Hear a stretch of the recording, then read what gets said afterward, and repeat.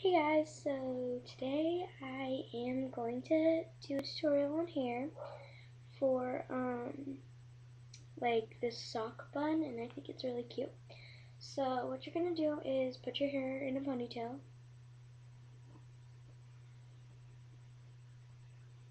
Like this. Just an all-American ponytail. Make sure it's kind of high up and loose, 'cause sorry for the stuff on my face, I was just messing around. Got to wash it up, so yeah. Okay. Just wrap it around like 2 or 3 times. So, yeah, just do this and take a sock like this, something that you're not going to want to use ever, and what you're going to do is, so you already have mine folded up and everything, but you just want to cut the toes off and roll it into a donut shape, kind of like a scrunchie, or scunchie, whatever you want to call it. And when you get to the end, hold on, when you get to around here, flip it over and do the opposite thing. So you get this thing, like a little scrunchie. And now you just want to take your hair and take the sock bun and loop it through your hair like that. Now just pull it back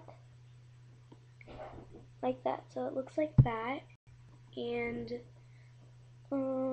you just want to pull your hair everywhere on top. And oh, I screwed up. Okay, you're gonna need 2 hair bands, so hold on. Okay, so here's another hairband that I'm going to use, and just puff it up a little, and just take this and go like that. So yeah, and then take this rest of the hair, so it's going to be look like this, but there's a little bun on top. Take the rest of your hair and wrap it around, and take some bobby pins.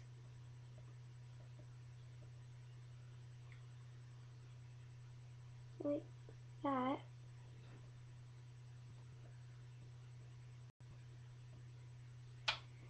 So you're just gonna get this like little ballerina look practically, but that's not the look. You still have more to do. So, oh, see, gotta bobby pin it really good.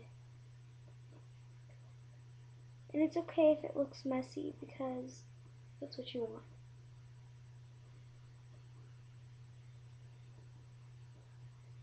So just like that, and this is how it looks like in the middle. So let me turn around and show you what that looks like. So that's what that looks like. See, this hair is coming out, sorry. I'm not the best bobby pinner in the world.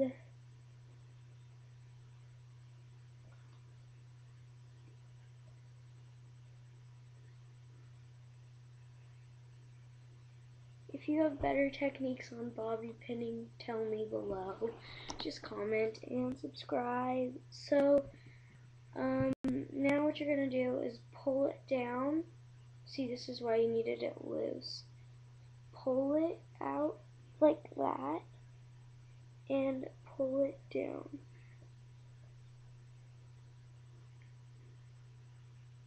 Like that. And you want this little piece of hair out.